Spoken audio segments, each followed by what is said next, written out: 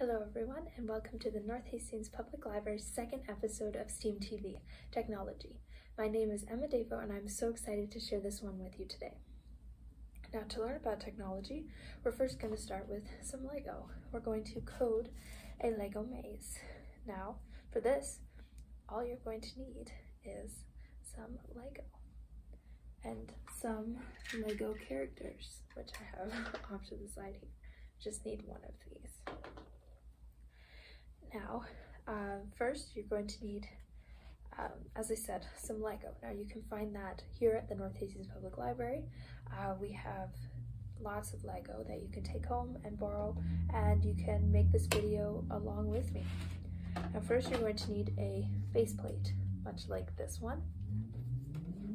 And then you're going to take some Lego bricks, and you're just going to build a maze and try and build it so it's large enough for a Lego person to walk through. I did 2 circles wide, and then you can build to your heart's content. Just make sure that there is a start and a finish. So now I am going to build my maze, and my goal is to get it to the other side of this Lego base plate here.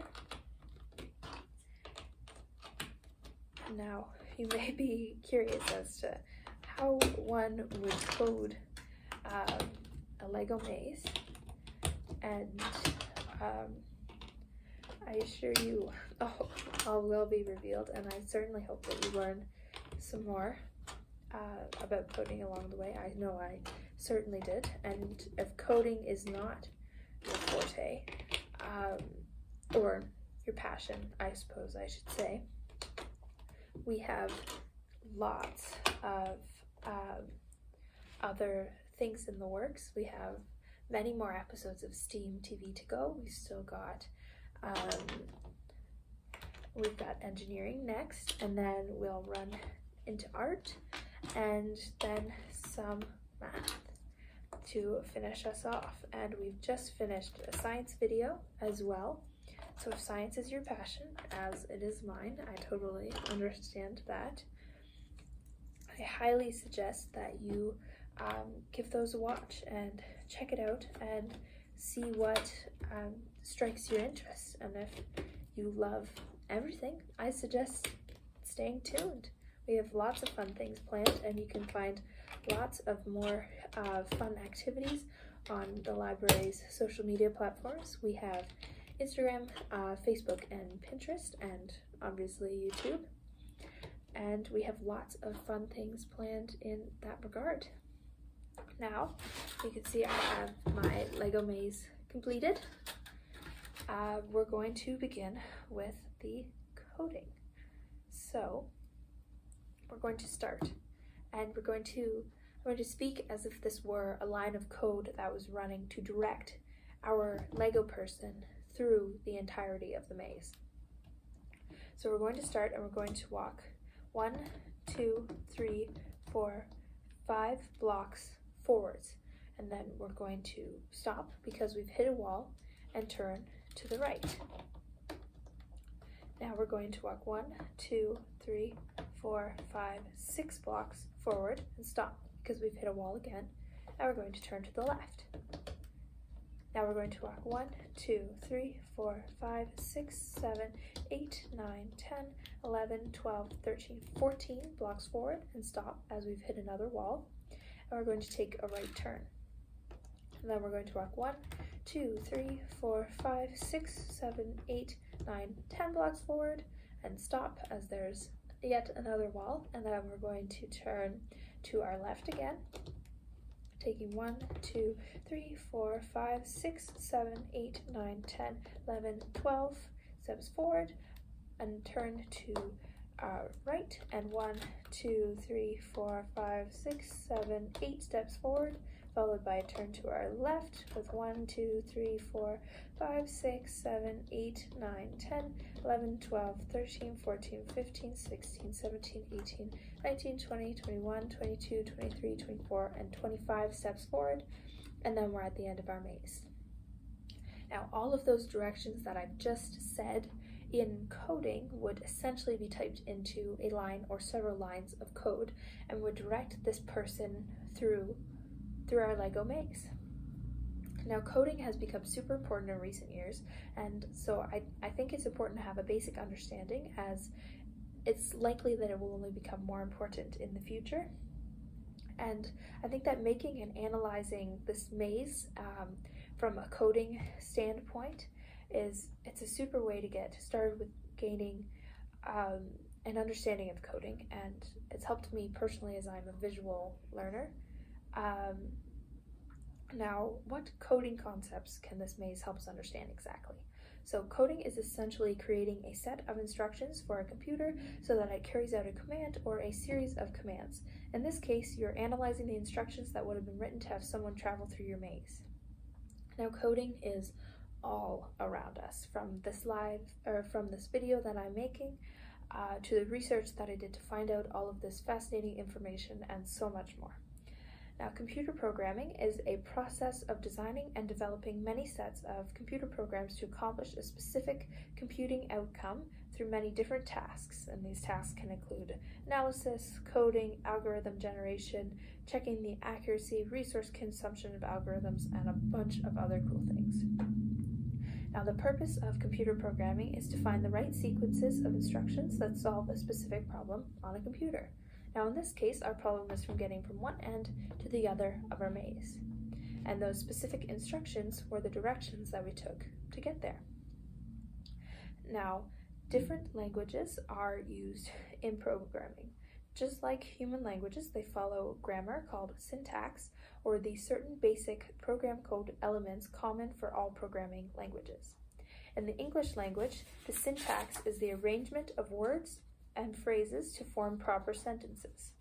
Now, the syntax can vary, which can create many different meanings of sentences and different mental pictures or imagery when you're reading or hearing these sentences.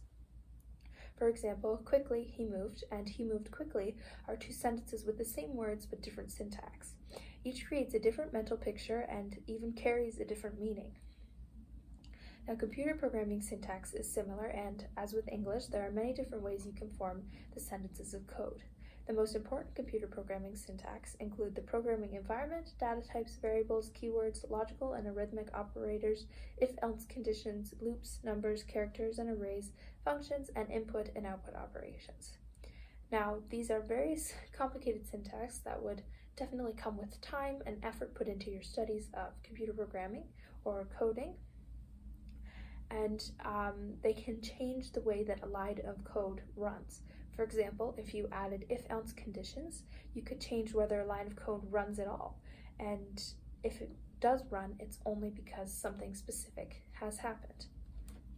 For example, if our character takes steps forward, they can only turn to the right if else there is a wall there. If there was no wall there, the line of code would not run. But since there is in this maze, they can take a turn to the right and continue to the end of the maze.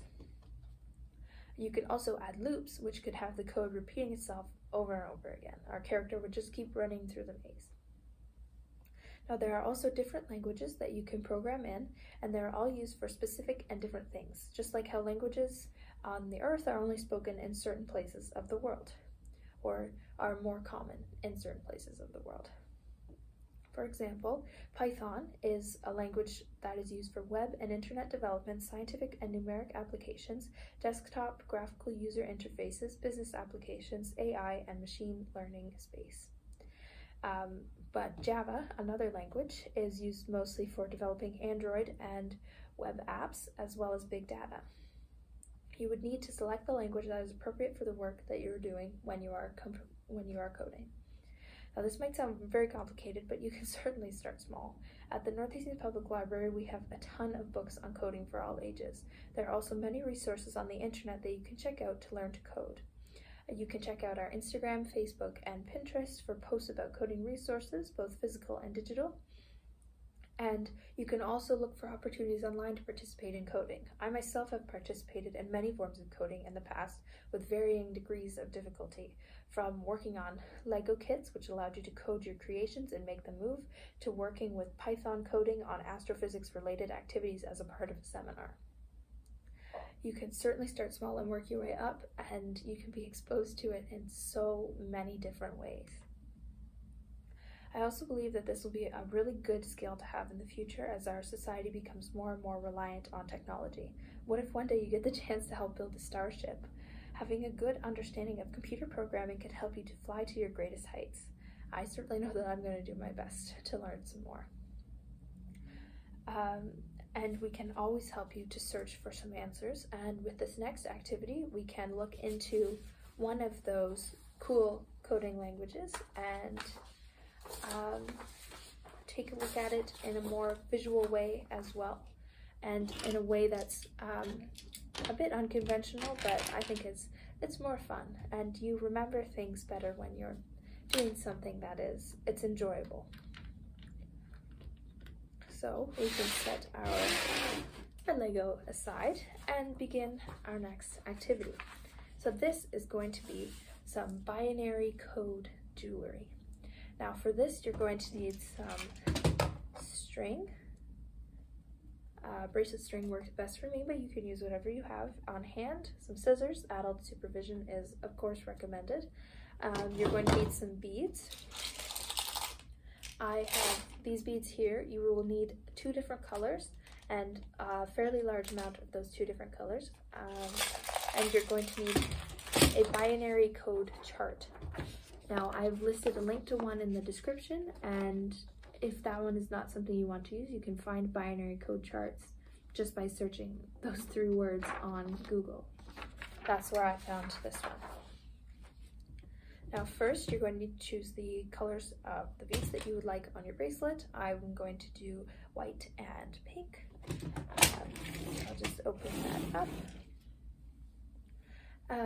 And then, again, make sure you have plenty of each bead, as we're going to be using them quite a fair amount. And assign one colored bead to the number 1 and the other to 0. And remember which bead you assign to which number, as this is essential in creating the jewelry property. I have mine written down on my binary code chart. So I have assigned white to 0 and pink to 1.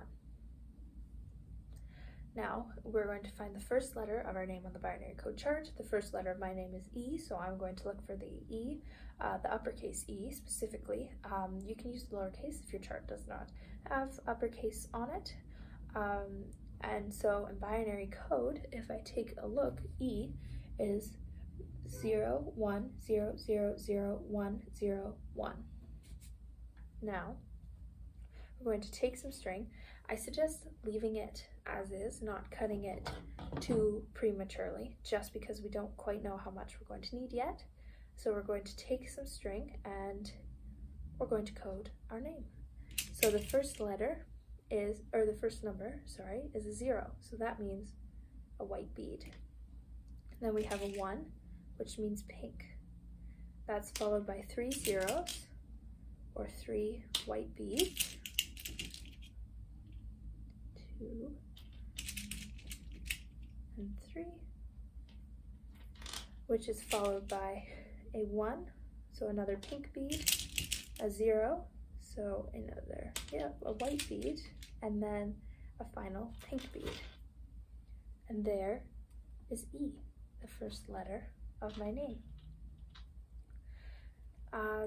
Now we're going to do M. So it starts with 0. It is 0, 1, 1, 0, 1, 1, 0, 1. Starts with a 0, so a white bead.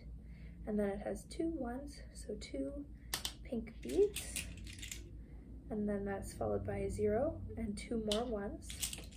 So a white bead, and then 2 more pink beads. And then that is followed by a 0 and then a final 1. So we're going to have 1 more white bead and then a final pink bead. And then we'll just repeat because there are 2 M's in the middle of my name. So we have 0, then we have 1, and then we have another 1. Next we have a 0 followed by 2 1s. So we have the white bead followed by the 2 pink beads.